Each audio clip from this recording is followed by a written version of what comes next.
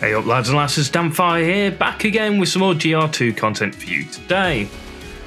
This was meant to be released yesterday, but with the extra downtime and everything going on, I couldn't get onto the server when I needed to record, so I have had to do it today instead. Either way, you do get it this week, so there you go.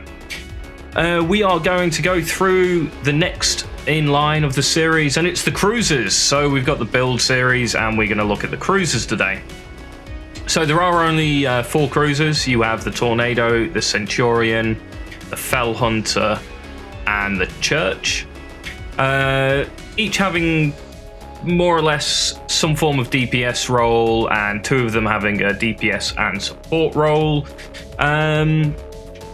But yeah, so these are a very important ship. Not only are they extremely powerful in the early game when you can first grab hold of tornadoes, but they fit in your endgame fleets. So in the archetype of fleets, you have the triple carrier destroyer, but the more important ones are the carrier, double battleship cruiser, and the triple battleship cruiser. So these are your first ships that you can happily put all your resources into, knowing full well that any part of the game, these are going to be around. They're going to be in your endgame fleets. They're going to be great for wars and secondary fleets. They'll be good in the other war inter-server thing, which I can't remember at the top of my head at the moment. But yeah, also, so extremely important archetype of ships. It's a shame that there's only 4 to choose from. I would like to see more. The N-Myth don't have one, and the SSA don't have one. It'd be cool to see them, especially because I know the N-Myth ones exist. I've seen the AI using them within the arena, so they're definitely around. I think you can see them in some of the special events that happen, and I think they might even be in some of the storyline. So yeah, the one that I'm talking of, it kind of looks like this without the pointy bits, more or less. It does look a bit like that. But it would be nice to see that, but we don't have it. Either way, so we're on S2. Now, we're on S2, the count's a friggin' mess, but we're on S2 due to the fact that I do have quite a few of these cruisers set up and ready to go. So let's start with the Tornado. I've got 2 builds for the Tornado. First off, actually, we'll do the other one first. This is the DPS style Tornado. 6 guns, snake and cannons and gorse work really well here. This back slot here, you can actually fit Dustmaker. If you reverse that round, it goes in quite nicely there. Yes, you do lose a gun off there, but you're gaining a pretty hefty tactical there. Still leaving you 2 slots here for a transition device or thrusters. It's a very efficient build. It works extremely well. As far as I'm aware for subs on the cruisers, you're not looking for the cooldown sub, but you are looking for the crit rate, crit damage instead. Bomb subsystem on the Tornadoes, anti-aircraft weapons, it's a complete waste of your time. Ignore it. Plugin wise, as you can see, I haven't got much in the warship features here. We have damage to UAVs, missiles, torpedoes increased by 50% as a warship feature. It's a complete waste of time. Don't put anything into it. But we do have projectile weapons penetrate. I can't remember what this goes up to. It does go quite high though, and I think it's 50% or something. Might be higher. Very, very, very strong. This mixed with any of the projectile weapons, snaking or gorse or railguns for even more penetration, you're gonna just ignore shields for the most part. Damage will not exceed 7.3% of durability. It's got that really nice steel barriers warship feature that all the Federation ships have, and again, very, very good warship feature in my opinion. It reduces the amount of damage you're taking from big powerhouse tacticals like Dustmakers and Comet torpedoes, the ones that do all their damage in a single hit. You probably want a better projectile plugin than this. I don't currently have one. Ship durability, standard armor's probably your best bet. Creature armor can also work, but I think standard's probably better on a cruiser, just trying to get its base HP up as high as possible. Last 2 slots are utility. You can put more energy on here if you're against Ymir, or you can go mining with warship warehouses, and warship mining capacity increases with the mining drills. Definitely a way to go. Reform's really easy to get on here. You can max this out, no problem at all. So just grab what you can and just keep farming until you've maxed out your tornado. Captain wise, not Princess Leia. I think she's just a spare captain that I've got, so she's got stuck on here. Captain wise, early game, if you've got Jim, stick him on here before you've got a monster. Works really well. Obviously, switching him over to a monster later on is going to be more efficient, but if you got him early game, he fits nicely on a tornado. Other ones, because I tend to run support style cruisers, I tend to run things like Vincent here and Baron. This just gives them a lot more survivability. Allows them to stay on the field a little bit longer, potentially getting a second command CN off or something like that to boost the rest of your fleet, and at that point it's really, really efficient. So again, this is the basic setup, so you can get 6 T3s on here quite happily. You can easily fit your movement module. You can even get a little strike CN on here as well, so it's helping the fleet out even more. But yeah, it's quite an efficient build. I can show you some damage. Obviously, I don't have this ship maxed out or any of the weapons maxed out here, unfortunately. It's also not got a particularly strong captain on here. I don't think favors up at all. Actually, I don't think any of my favors are high on this account, so you're going to see a lower damage number for certain. These can easily push out 1 million plus damage, which is pretty impressive for the cruiser. Specifically this kind of build where it's got the 6 T3 weapons. You can drop down to 5, like I said, get a tactical a Dustmaker or something on here.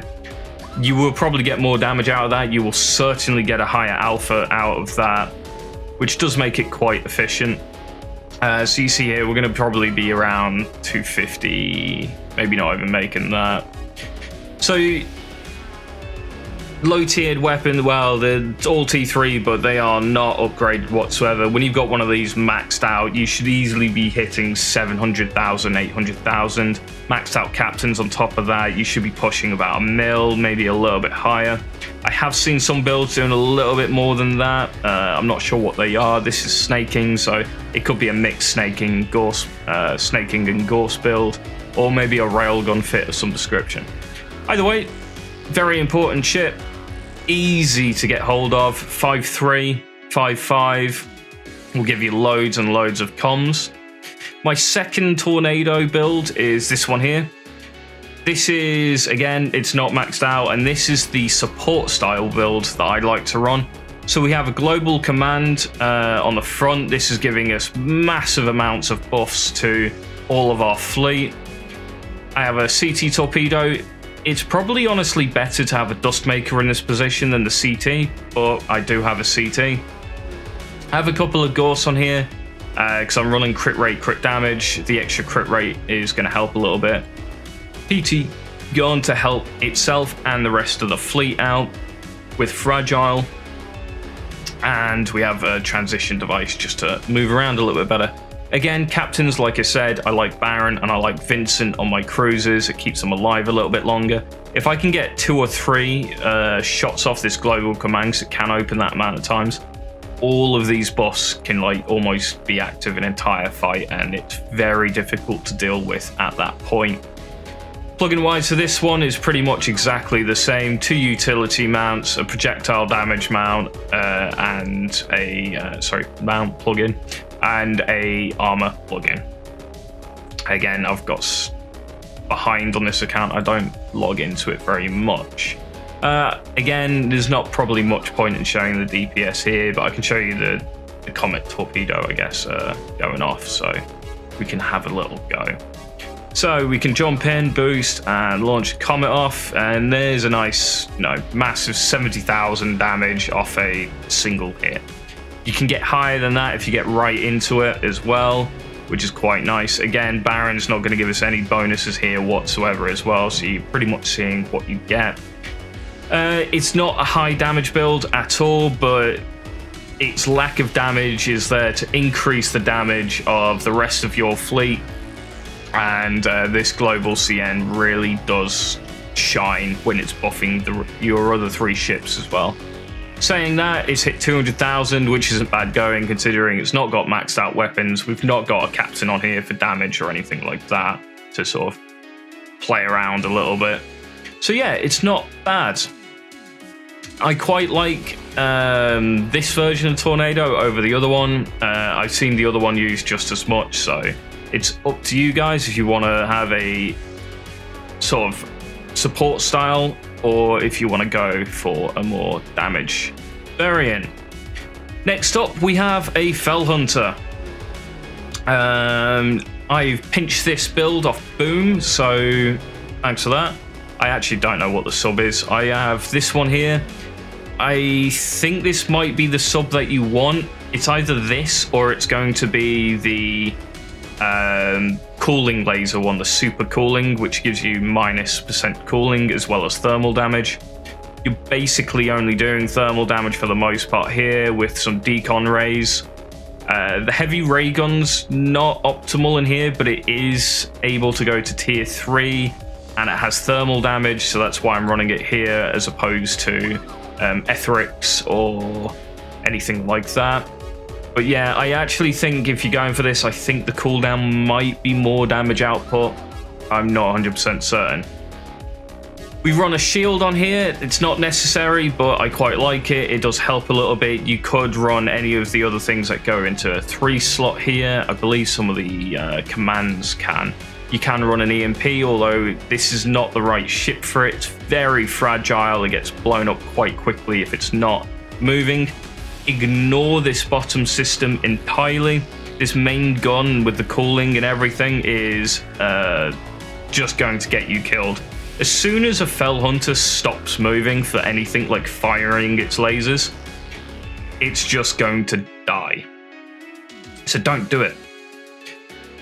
I run the propeller and a transition on here. This is due to the fact that once this thing's going, it's very difficult to kill. It's very fast. Its base movement speed's higher than all of the other cruisers. On top of the fact that you've got this laser weapon range increase, all of its lasers are going to be shooting further and further out. So it's in this circle miles away from everything. And I mean, this kind of build and setup can kill things like monsters by itself just due to the fact that a monster can't catch it. It's faster than a monster baseline. If a monster transitions to jump onto it, you transition away. And you got your thrusters just to even keep further range on everything. So it's a very powerful warship. It needs a specific build to work, something similar to this. Decons aren't necessary, but they are the highest damage output, and you can fit 3 of them. So it's not a bad idea to try and go for this sort of setup at all. You could potentially drop this shield rep off it for an extra T3 laser. I'll give you a little bit more damage output. You lose a little bit of survivability there, though. Reform-wise, it's got good reforms for laser thermal and EM damage, so potentially if we ever see purple or gold gamma rays might be the way to go on here. Until that point, though, decons are probably your best bet. I like running IQ direct to Katina on here. She sort of synergizes quite well with decons, doing basically the same thing.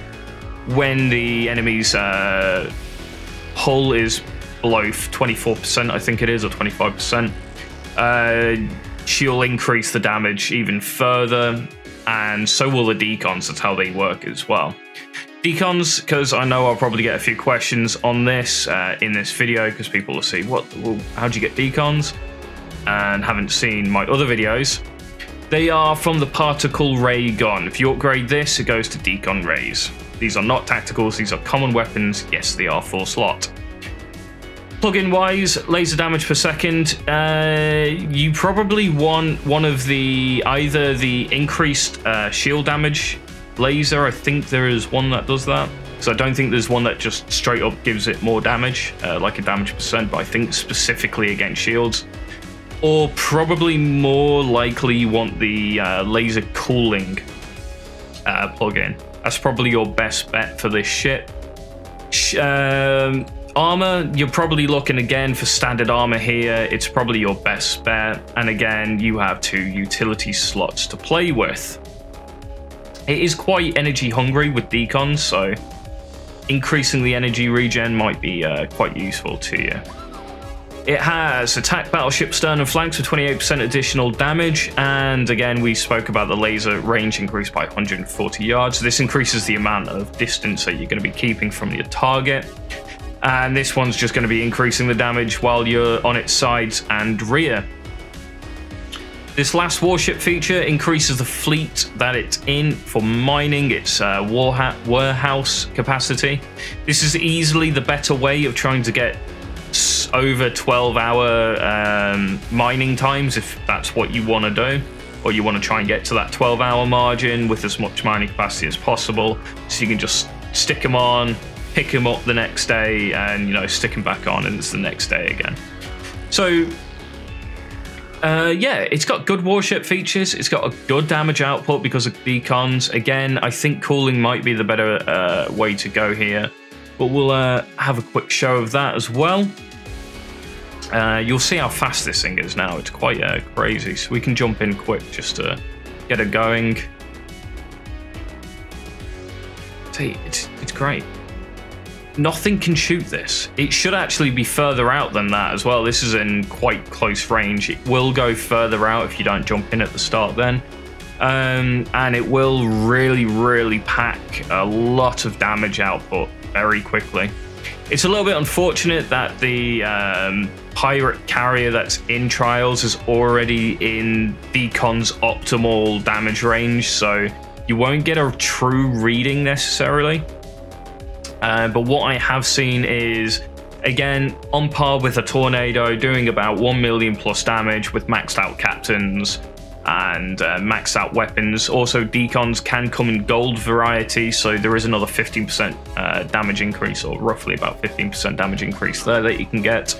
So you're going to see about 650,000 here, which is pretty good going for a cruiser. Again, this is not a perfectly optimal build. Like I said, captain's nowhere near maxed, and you can also go for golds and stuff like that. But yeah, good damage, and definitely recommend a Felhunter. So I don't believe I have this ship built. I do have it built, but I don't have anything on it.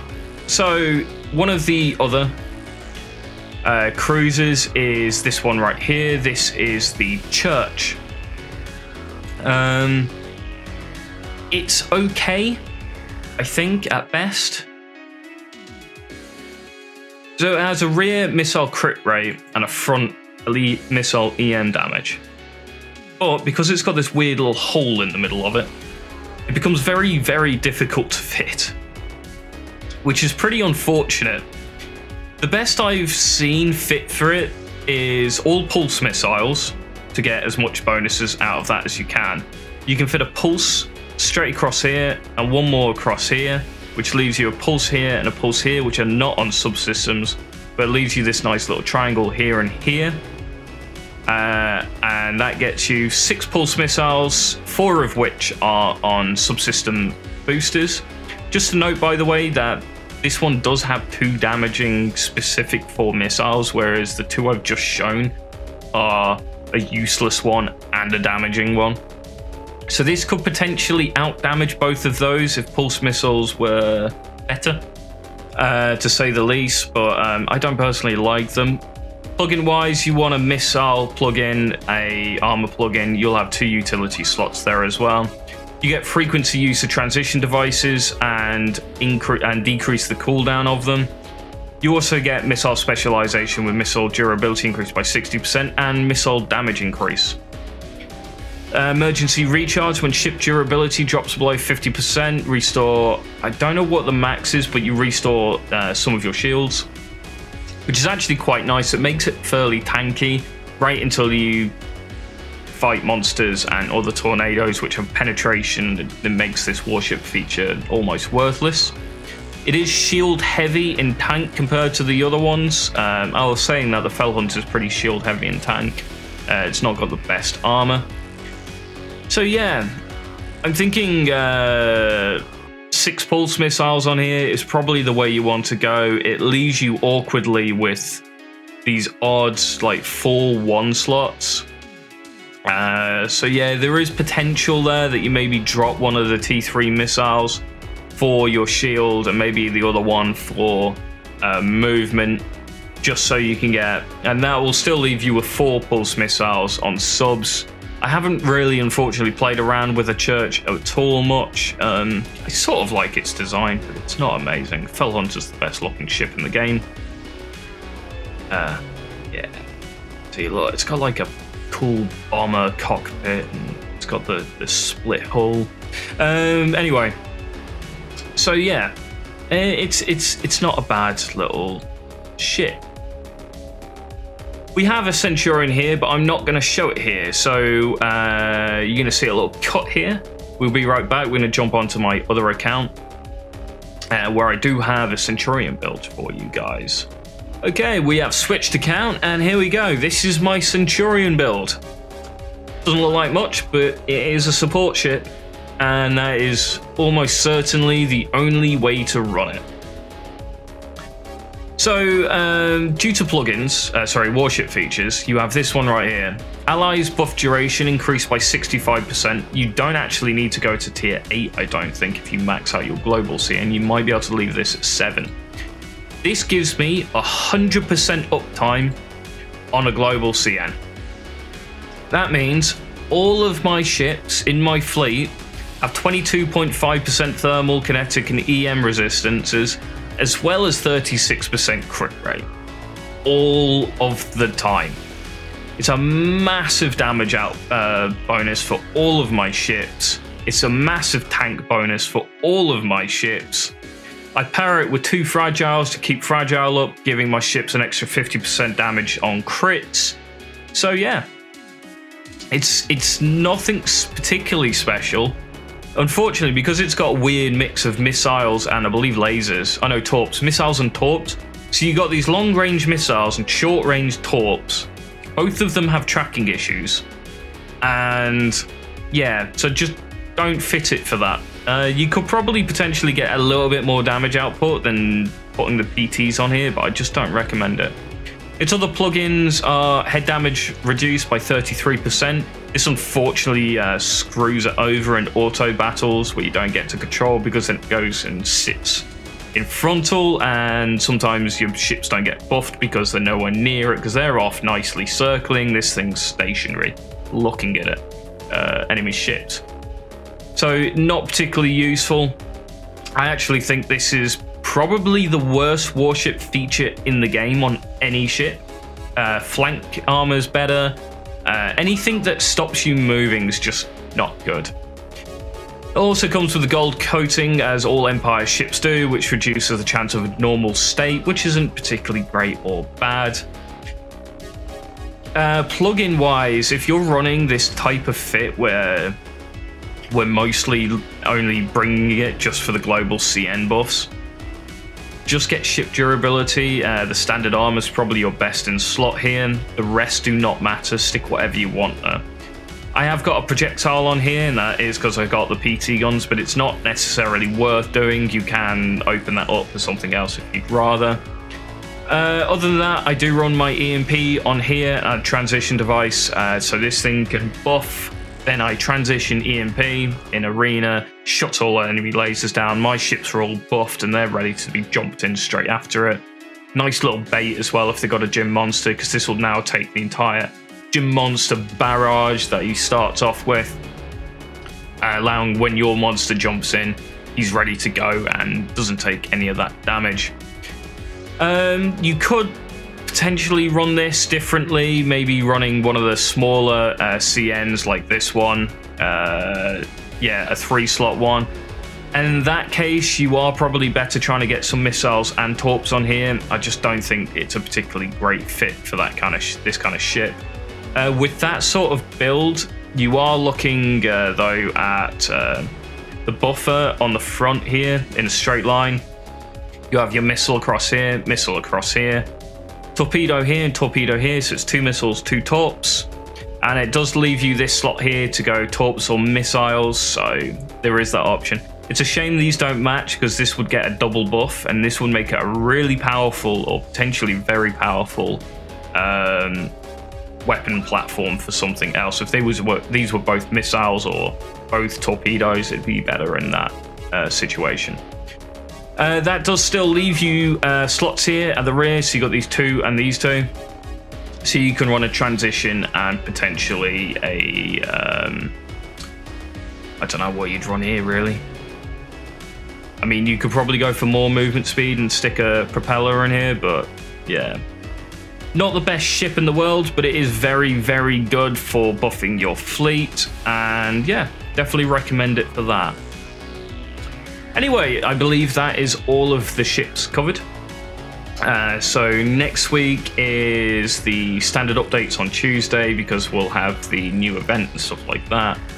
Hoping to see some balance changes soon again. I have messaged the devs saying missiles need a bit more damage. Torps are relatively okay, but could do with movement speed. And lasers need more damage. So maybe we'll see something next week. Normally, I say that, but it took them like 2 months to work that out last time. But either way, don't forget to like, comment, and subscribe. And click that bell icon if you want notifications. And yeah, next week update. I may try and get one of these out over the week as well. So it's the battleships next. The battleships are going to be a longer one, because we have 6 battleships to cover rather than just 4 ships. So we have the Fog. We've got the Fog, the Legion, the Monster, the Arbitrator, the Unicorn. We get to cover the Unicorn next week, guys. Yes. 10 minutes of me ranting on how this is a terrible ship. And the Epos. Anyway, that's all from me. Thank you guys for watching. Hope you've enjoyed, and I'll catch you next time.